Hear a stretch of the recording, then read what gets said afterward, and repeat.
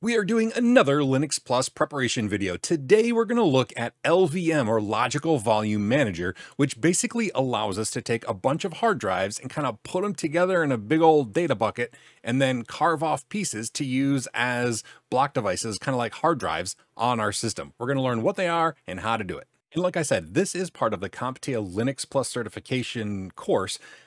But even if you're not looking to actually get certified, this is a great way to learn the essentials of Linux administration. Now, this is from Objective 1.3. I'm calling it Objective 1.3.2 because I break the objectives up into smaller chunks. And like I said, we're looking at LVM today. Rather than just go through this list, let's dive right in and see how it works, and then we'll actually do it together. Now, as always, this couldn't happen without my Patreon supporters and people like you who click the like thing and subscribe and tell your friends about these videos. If you find them useful, maybe someone else will too. So thank you again to my Patreon supporters who not only support me, but get some extra stuff too. Like there's all kinds of crazy stuff that you get when you first sign up. And a lot of times I'll post things on Patreon that I don't post anywhere. Like I just did a bed set that I created, which has nothing to do with Linux, but things like that. If you're curious about other stuff going on in my life, Patreon supporters get a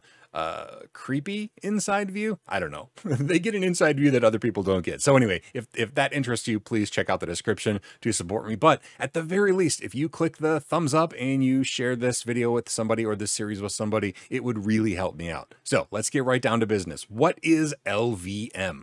And kind of like I alluded to, LVM is just a way to get physical volumes, or PVs. They can be hard drives, and that's what they're going to be for us, just little tiny virtual hard drives connected to our system. So they can be drives, or you could partition it up and use a partition as a physical volume, or ideally, you would use a RAID device as your physical volume, because I'm going to talk about in a second, unfortunately, LVM does not offer any protection. So if one of these drives goes bad, you could lose all of your data, and that's a real bummer. So physical volumes, they can be a number of things, but basically you add those together into a volume group. So here, these drives that we have over here, we basically just put them together into a volume group. And if each one is 10 gigabytes, that means our volume group is 30 gigabytes. Again, there's no protection. It just puts them end for end. It also doesn't offer a speed increase. Like we're going to talk about RAID in another video, and that has advantages of data protection and also speed increases. But this is not that. This is just a way to group smaller drives together into a big volume group. It's kind of like just a bunch of drives. You may have heard the acronym JBOD, which stands for just a bunch of drives. And that's kind of the same concept. There's no speed increase. There's no redundancy, but it allows you to use those drives as one single big chunk. And then the last step of it is, after you have this volume group created, you can carve off pieces that are called logical volumes, or LVs, and you have this whole 30 gigabytes, you carve off however much you want. Like for example, if we were to carve off a 25 gigabyte chunk of this volume group, it would act like a hard drive on our system that is 25 gigabytes in size. Now, this is a nice way to combine a bunch of smaller data things, but it also has the advantage that these things can be resized. You can add another drive later on and expand the volume group, and then of course expand the logical volumes that you create. So it's really a flexible way to use underlying storage, but I can't not say it again. It does not offer any data protection. So if one of your physical volumes, whether it's a hard drive or a partition or an entire RAID array that you have set up as a physical device or physical volume, if it fails, your entire system fails. The entire volume group is in fail mode. Okay, so it's not protection. It's just a way to combine and flexibly use and expand a whole bunch of underlying storage. Okay, so that's probably painfully clear, but I wanted to say that before we went in and started making stuff and you made one on your system and then lost a drive and lost all of your data. So the first thing we have to do is decide what we're going to use for physical volumes. Now, I have on this system currently, I have 3 additional additional hard drives that I've installed. They're each 10 gigabyte drives, just like in our drawing, in our illustration. It's SDB, SDC, and SDD. So we're going to use those as our physical volumes, or our PVs, and creating those as PVs is the first step. Now, I'm going to use the raw devices. There are several ways that you can go about doing it. You can just use the raw device as a physical volume, which is what we're going to do, or you could create a partition in the drive. So something like this up here, SDA1, we could do SDB1 and have it be the full size of the drive. The advantage there is if somebody sees a drive with a partition, they're less likely to assume it's blank, I guess. I don't know. It's kind of a stretch. Usually, if I'm going to be using actual block devices like a drive instead of using a RAID device on the back end, I'll just use the raw device itself. It gives me the most storage. It's the simplest. So that's what we're going to do. We're going to create physical volumes with these 3 drives. Well, we're going to do 2 at first. So to do that, we just say PV. Actually, let's be root first. So sudo su, because all these have to be done as root. These are drive level things that we're going to do. So I'm just becoming root. So right now I am the root user. All the commands that I have could be done with sudo, but we can just do them without sudo since we have become the root user. Anyway, pv create, and then the devices that you want to create physical volumes out of. So in our case, it's going to be dev sdb, dev sd C. Okay, remember I said we're just going to do 2 at first. Anyway, we could put the whole list down there. We could do them one at a time. We could say pv create dev sdb enter, pv create dev sdc enter. We can just put them all on the same line too, though. And then it's created both of those volumes, sdb and sdc. We can actually use the command pv display to show all of the devices, all the new physical volumes that we have. And we have 2 of them. We have one named dev SDB, one named dev SDBC, and they're 10 gigabytes in size. So these physical volumes are now created. Okay, so the next step, if you remember our slide, is to create a volume group. And I know you're like, Sean, we forgot a drive. I'll get back to that in just a second. I want to show you how flexible it is. So in order to create the volume group, we actually do vg create, and then we have to think of a name for it. I'm just going to call it drive bucket, all right? Because it's literally like a bucket full of like drives. So vg create drive bucket, and then we say which devices, which physical volumes we want to actually add to this drive bucket. And for us, it's going to be dev sdb and dev sdc. So I'll do that.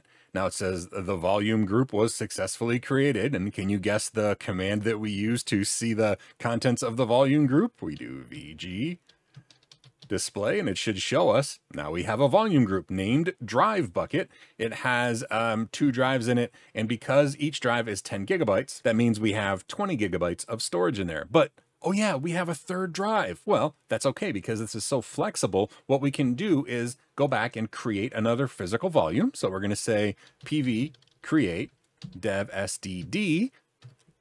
So we've created that extra drive, right? And then what we can do is vg extend. Okay, so vg extend is going to allow us to add another physical volume to our volume group. All right, so we want to extend which volume group? Drive bucket. And which device do we want to extend it with? Our new one, dev sdd.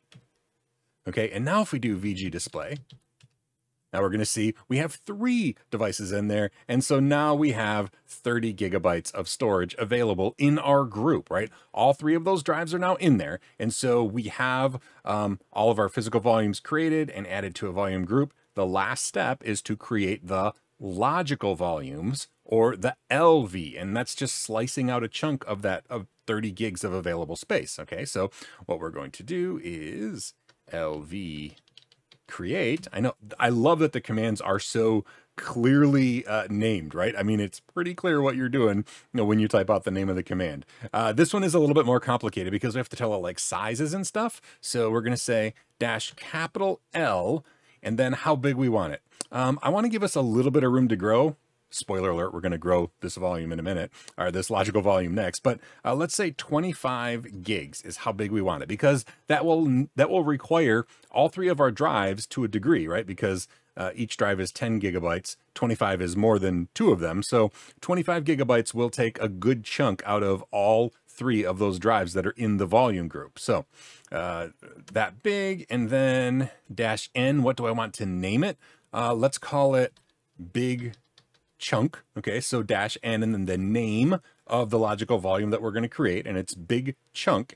And then we have to tell it what volume group to come out of. Well, we only have the one, but it's, or which volume group, I don't know what I said there, but which volume group, and it's called drive bucket. Okay, so the logical volume big chunk was created. Now, if we do, guess what the command is here? Of course, LV display. It's going to show us all of the logical volumes on the system. And in our case, that means we have one called big chunk, and it's 25 gigabytes in size. And it now has a logical volume path of dev drive bucket big chunk.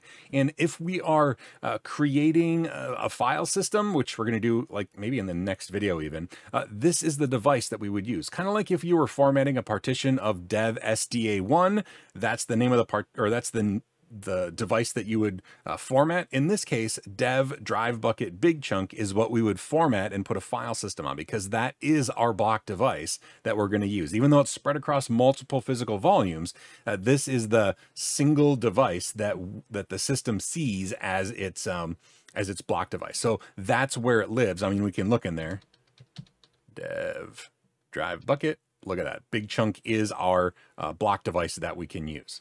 And now we do have 30 gigabytes in our volume group. So what if 25 gigabytes wasn't quite big enough? Well, then we can use a command, and you're not going to be surprised by this command, LV extend, and then dash L, and how much we want to expand it by. So I'm going to say plus 3 gigabytes. We don't have a whole lot of space, but there should be enough space left in our volume group to add 3 gigabytes to it. And then we say, which device do we want to LV extend? Which logical volume do we want to extend? Well, it's that dev drive bucket big chunk. So that is the device we want to extend by 3 gigabytes. If we press enter, boom, there it goes. Now, there's actually a really cool thing here. When you use LV extend on, like if you've already installed a file system on dev drive bucket big chunk and you want to expand it, you can also expand the underlying file system in one step if you add the -R flag. So if we would have done LV extend -L plus 3G and then -R, that would resize the file system as well. This doesn't have a file system on it right now for us, so that doesn't make any sense. But I just wanted to add that because it's kind of a cool feature. You can extend the file system using file system tools, but it's nice to be able to do things in one step. Okay, and now if we do LV display, we should see that our logical volume is now 28 gigabytes in size, still located in the same place. We just expanded that logical volume. And now there is one more tool, and I have to be honest, I've never actually used it in practice, you know, as my system administrator jobs have done, but LV change is specifically mentioned in the objective. So one of the probably more common things you might do with it is to activate or deactivate a logical volume. And what I mean by that is, so we look at our logical volume display right here. If you look, it says that the LV status is available. Well, if we wanted to change that, if we wanted to take it offline so that it wasn't seen by the kernel, we could say LV change -A for available, and then no. So available no, or we could say available yes, but we're going to say available no, and then which device, and that's going to be dev drive bucket big chunk. If we do that, and now we do LV display, it should show us that it is not available. Okay, so it's really important that now it's not there for us to mount on the file system. It's not there for us to put a file system on. It is just not available. We've taken it offline. If we wanted to change that, we could say -A Y for yes. And now if we look at LV display, it's available again, and it's there so that we can do it. It just tells the kernel whether or not this particular logical volume is available or not. And there's lots of other tweaks you can make using LV change, but I just wanted to give you an example of what it might do, what you might do with it, and that is to take a logical volume offline. Now, I know I went over things a lot quicker than normally I would, but every single step along the process is so similar, right? I mean, PV create, PV display, VG create, VG display, LV create, LV display. So it's very, very easy to play with. So that's what I encourage you to do. I mean, I always encourage you to play with these concepts so that you really get it in your head, but make a couple virtualized hard drives and then put them in a logical volume, carve it up, delete them, see if you can figure out how to delete it. It's not difficult either.